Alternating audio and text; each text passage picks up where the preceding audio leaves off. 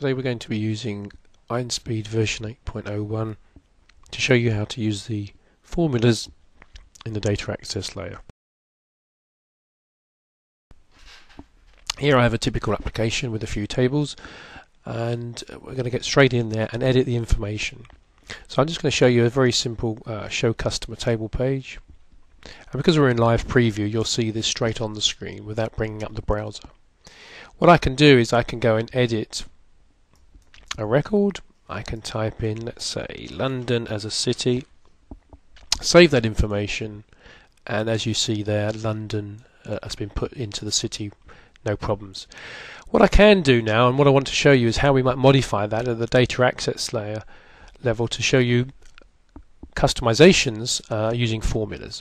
So what we're going to do is we're going to sort of enforce some uppercase onto that information and do some validation. We're not going to do it at the presentation layer. As I say, we're going to do it at the data access layer. So where do I start? Very simply, go to our databases tab on the left, and we're going to bring up some information regarding the city for the customer table. What I want to do is enforce whenever I add or update the city field for a customer to force that, as I say, to uppercase. So on the left hand side I've got some fields here, and I can select them on or off. And I want to put these two on for inserting and updating, so that when the record is updated or inserted, I want to force the city field to be uppercased. So in my formula tab, if I right click, I can very simply say functions string upper, and it's asking me what do I want to uppercase. Okay, DB record city. There we go. So this formula says uppercase the field called city. Very simply, if I can now copy and paste that into inserting, I'll have achieved the same thing without much more typing. Let's now compile that and see if it runs.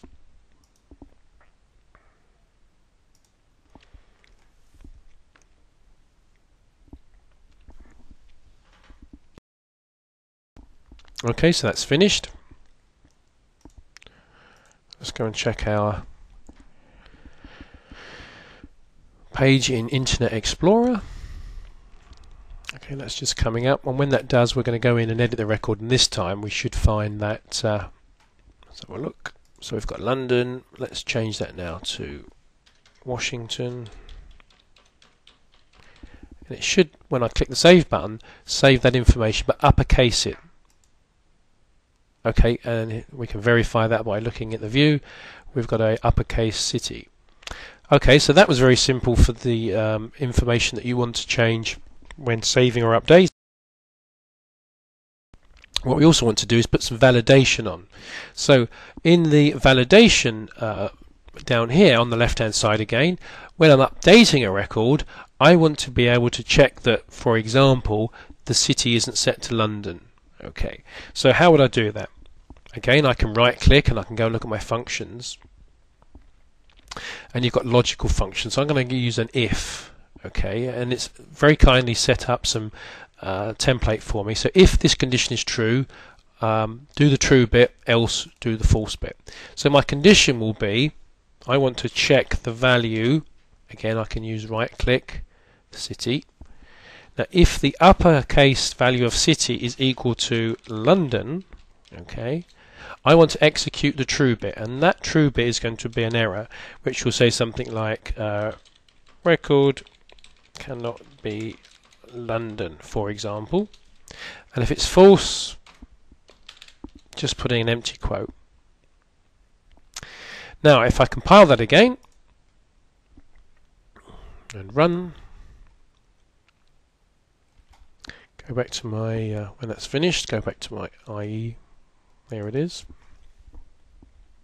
So this time, if I try to sort of type in London into the city field, I expect that formula to kick in and validate in the data layer. So let's go and edit that record again.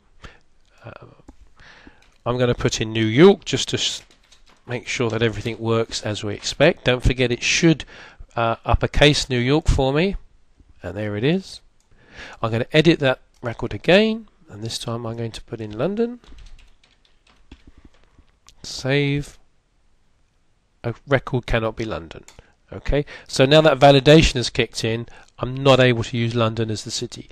Of course, these are just samples. You can use whatever validation you wish. But what I wanted to show you there was a very simple and quick way where to find it, where to use it, how to use it, of validating and changing the initialization when inserting and updating records.